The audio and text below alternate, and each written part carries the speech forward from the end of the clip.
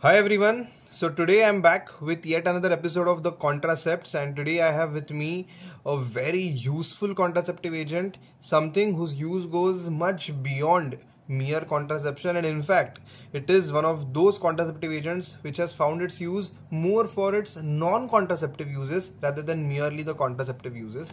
So yes, I have with me something that we call as not Mirena, though iska naam Mirena diya hai. This is a brand name that we have for it, but this is not Mirena. We call this LNG IUS, that is levonorgestrel. IUS is intrauterine system. Now this is a type of intrauterine device just like copper T that we have already discussed in an earlier lecture. So how do I use it? Very similar. How do I insert it? Very similar to how I insert the copper T, just that there are a few differences in the technique of insertion. Now this, what I'm having with me, is Mirena. Mirena is a brand name of the LNG IUS that is produced by the Bayer company, BAYER. उसका नाम है Mirena. We get several others like Emeril as well, so बहुत सारे और मिलते हैं, but this is the one that is produced by Bayer company जिसका नाम Mirena होता है. इसका insertion is a little specific. I mean इसका एक छोटा सा टेक्निक होता है. So you get it like this. इसमें ये जो रेड कलर का दिया हुआ है ना, it is not really red, it is white in color, but demonstration के लिए रेड दिया है. So you get it in this way. यहाँ पे you can see कि ये मार्क के यहाँ पे ऐसे रखा हुआ रहता है. This black line, this is kept like this.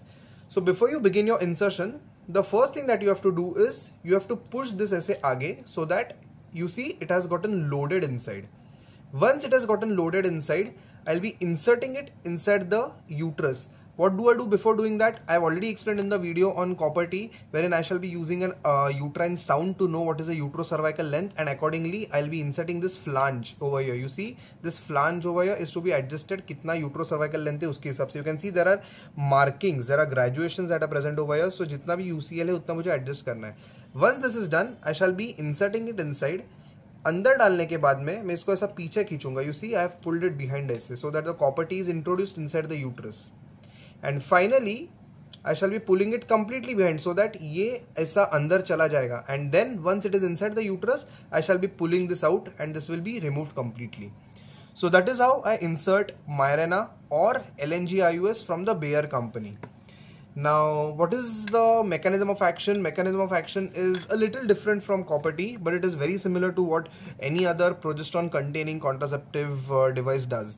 First of all, this agent, this one contains 52 milligram of levonorgestrel, which is a second generation progesterone. इसमें 52 milligram होता है, and every day after around 3 weeks of insertion, 20-21 days of insertion, it starts eluting. Eluting is basically छोड़ता है वो. It starts eluting 20 microgram of levonorgestrel every day. 20 microgram, a very low quantity but adequate enough for its contraceptive and non-contraceptive action. So 52 milligram total है इसमें, and 20 microgram daily निकलता है.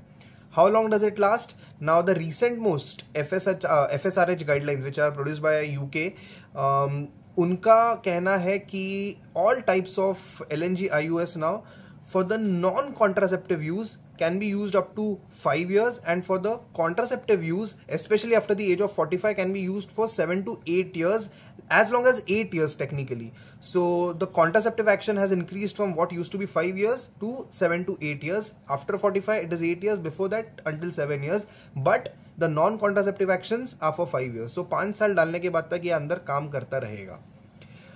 How does it act? The major mechanism of action is everything that a progesterone does. What does progesterone do? First of all, it thickens the mucus at the level of cervix and at the level of the cornua. So basically, whenever there is thickened mucus, the sperms cannot penetrate the cervix and come to the uterus, nor can they go towards the tube. Assuming that they end up still crossing the cervix and they reach the tube, then one more thing is progesterone reduces the tubal motility. The tubal motility is reduced, hence the ova and the sperm will not be able to meet each other in time. Even if they do end up meeting and a zygote is formed, the zygote won't be able to reach into your uterus. Now this definitely increases the risk of ectopic pregnancy, which is also the case in copper T. It increases the risk of ectopic pregnancy, but the total number of pregnancies are reduced. But if you do get a pregnancy, then it is very likely that it is going to be an ectopic pregnancy. Apart from that, it also ensures that your endometrium of your uterus is atrophied. Progesterone का तो काम ही है to thin out the endometrium. So whenever the endometrium is thinned out, out, it is not going to be receptive enough for implantation. Hence, it also prevents implantation. So, prevention of fertilization and prevention of implantation. What about inhibition of ovulation? Something that DMPA did, probably even progesterone only pills did or OC pills did. This does not have that good enough an action in prevention of ovulation. Remember that cannot be your first answer. That is a secondary answer. The inhibition of ovulation is very erratic. By erratic, I mean it is not consistent, so it cannot be a relied upon method of contraception. The method of contraception for LNG IUS will always be prevention of fertilization and prevention of implantation. Now that I've spoken about all the contraceptive things about it, what are the non-contraceptive actions? Now, this is an excellent endometrial protective agent. Why do I and what do I mean by that? So in patients who have a high risk of developing endometrial cancer or endometrial hyperplasia, like patients who are obese or patients who have been receiving treatment with tamoxifen for their ER positive, estrogen receptor positive breast cancer status. So tamoxifen ke wajah se there is going to be endometrial hyperplasia. Or women who have already gotten endometrial hyperplasia because of some reason, especially typical endometrial hyperplasia, this is going to lead to atrophy and regression of that endometrial hyperplasia. Apart from that, in women who have adenomyosis or endometriosis, this is going to help reduce the symptoms. It is going to help reduce the pain, the dysmenorrhea that these women have. Remember, it can only cause atrophy until it is inside. The moment you remove it, that female is again going to start getting those endometriosis and adenomyosis wale severe dysmenorrhea, chronic pelvic pain wale symptoms. So it is only a short-term gap measure, wherein if a surgery is not possible for some reason, or a female is not willing for a surgery on endometriosis, in that scenario you can be inserting it. Apart from that, if a female is having heavy menstrual bleeding because of something like endometrial hyperplasia, you can put this inside them. This is going to help stabilize the endometrium by thinning it out completely. Apart from that, women who are receiving hormone replacement therapy with estrogen, like conjugated estrogen, you can put this inside them so that the female does not develop endometrial cancer. So an excellent agent for that as well. So a very good agent, one of the best known contraceptive agents with a very low failure rate. It has a very low Pearls index.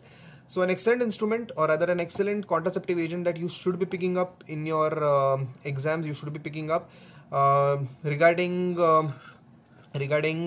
how do you keep a follow-up of this. Similar to copper T, the female has to be asked that every second day of her menses, she has to be checking inside her vagina for feeling these coils or these threads inside her. When can I insert it? Very similar to how I insert a copper T as well. I can be inserting it in women in the first 2 days after delivery or after 6 weeks of delivery, and anytime after the female has just menstruated, whenever the cervical os is going to be open. Contraindications, again very similar to the ones that copper T had. An active genital infection, that is active pelvic inflammatory disease, or if a female has some unknown cause of abnormal uterine bleeding. It can be a cancer, and I do not want to miss out on a cancer, so I want to do an evaluation first and then I'll be inserting it.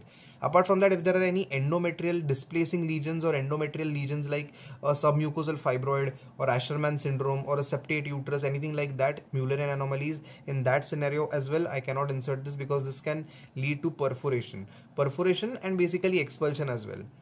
So a very good agent. I have mentioned कि कितने साल तक काम करेगा. 5 years for the contraceptive part, and non-contraceptive part has been extended to 7 to 8 years now by FSRH का recent most, that is May 2024 का guidelines. So that is it about Mirena or LNG IUS, which is in fact a better way of calling it. A very good agent, one of the lowest failure rates. You should definitely be encouraging your patients for inserting it. This is Dr. Aditya signing off from Mirena.